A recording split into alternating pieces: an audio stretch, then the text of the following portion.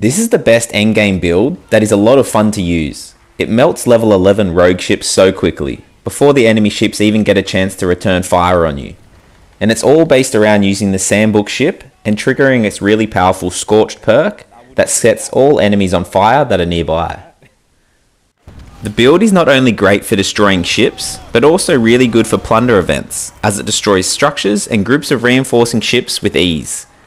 Let's jump straight into the build and how it all works, and then I'll show you the best way to use it. So the build is all based around the Sambuk's scorched perk ability and trying to trigger it as quickly as possible. To trigger the perk, we need to put the ablaze effect on the enemy ship.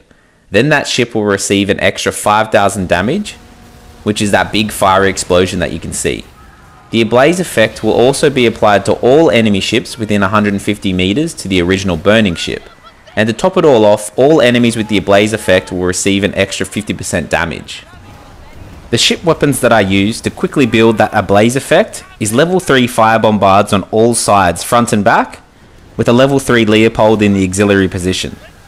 I did a lot of testing with different endgame weapons, and the fire bombards work the best. The aiming can be a little bit tricky to get used to, but once you have practiced with them, you can hit enemy ships from a long way away. I put the fire bombards all 4 sides of the ship so you can fire constantly to build the ablaze effect quicker. When firing, switch from the broadside to the front or the rear weapons whilst the other reloads. This will allow constant bombardment for devastating effect. The furniture pieces is where you can really increase your ablaze and overall damage.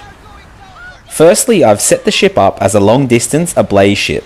That way we survive much longer and have massive DPS. The major furniture piece I chose is the scoping station, because hitting a target more than 320 meters away makes them marked, meaning their weak spots take 100% more damage. And this works great because the Leopold 3's range is about 600 meters, so I always open with a long range Leopold shot to trigger the 100% extra weak spot damage, as well as the Leopold's high base damage. Holy shit.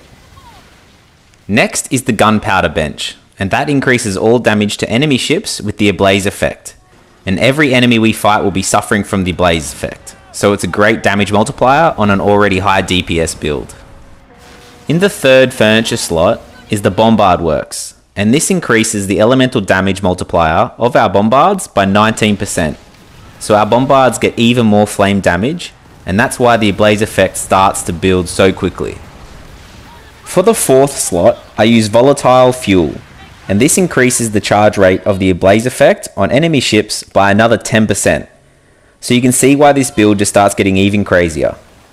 For our final slot, I use the sticky fuel station, and this increases the duration of the ablaze effect on enemy ships by 10%, which obviously works great for our build. You can see how all of these furniture pieces stack well together to give us some crazy high amounts of damage. It is a great build for taking out swarms of enemy ships, as the ablaze effect can spread from ship to ship. And for the armor, I use the Black Prince, because it's the best one I have available. But you may prefer to use the Royal Custodian if the RNG gods like you. Sadly, I haven't been so lucky. Alright, so the build is complete. So I'll show you the best way to use it now. For maximum damage, always start with a long-range Leopold 3 shot, and this will start our bonus weak spot status. Then get as many fire bombard shots on target as possible. You'll start to get the idea of where to aim for distances and how to increase your accuracy, but basically your flame bombards are your best friend. If you hit the target, and the best spot is the hull, as the sails aren't the greatest to hit, you'll quickly set them alight. It is a lot of fun and very satisfying to pull off in combat. There's nothing better than watching the fireballs consume your enemy ships. The build even works great for PvP events. You will melt other pirates' health very quickly.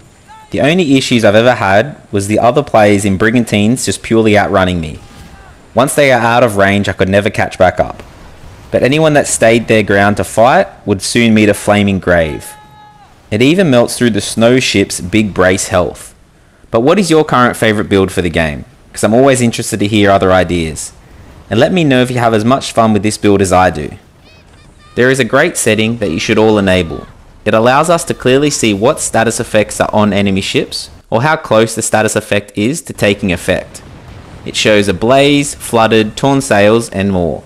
To enable it, just go into the settings and enable status effects in the interface menu.